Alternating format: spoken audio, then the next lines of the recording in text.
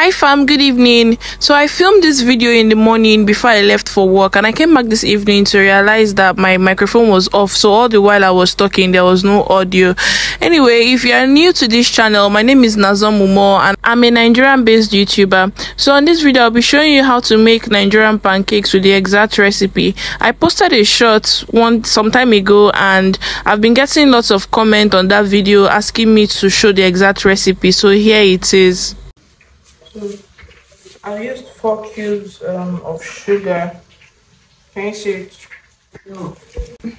So I'm using powdered milk, and why I'm doing all of this is because I can't find my measuring cups, and I'm filming this video for the people that requested on the last shot I posted about pancakes that wanted exact measurements.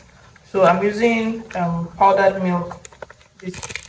I'm using powdered milk this time. So yeah, you can put to the required quantity that you want. For lactose intolerant people, you don't even need to put at all. It will still come out really nice. So you mix it till all the lumps are out. Mix it properly. I put a cup and half of water. You want a very clear, say it's still lumpy, so you mix it till all the lumps are out. This, by the way, is the cup I used to measure my 1 cup. The 1 cup of water and the 1 cup of flour I used 1.5 cup of this for the flour and 1.5 cup of this for the water. And this is how you want it to be: runny. Not so thick and not so watery, just this consistency, just like you want to make pap, but a little bit lighter than that. That's what you want. Jesus. My people, our advice so that you use cut pepper, like sliced pepper. The only reason why I'm using blended pepper is that pepper showed me shege yesterday, and I'm not about to see that again today. So I'm using blended pepper. It's not good for the aesthetic, so, but it's good for my fingers. So do what works for you. The most important thing is that you have pepper in your soup. So I've added onion because it's not beans. I'm not adding a whole lot. It's pancake, so I'm just adding for Nigerian. So I've added onions and I'm stirring it. It's not beans, so I'm not adding a whole lot. It's just that Nigerians are very big on flavor, or else I see no reason why onions and pepper are in pancake. So just like that, the Nigerian in me couldn't afford to not see sliced pepper in this pancake.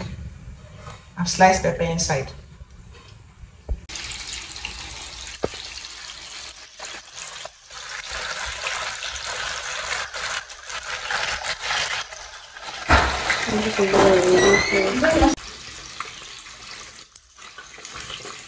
Can you hear the sound? See how crunchy it is. When it's cold, I'll show you again.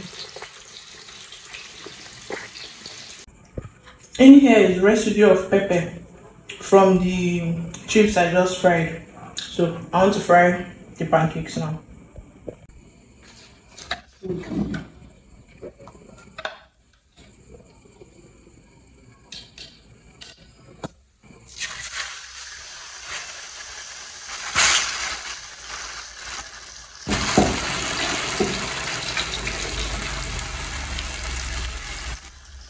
Let me just tell you people now, this is the unhealthiest form of pancake you will ever eat.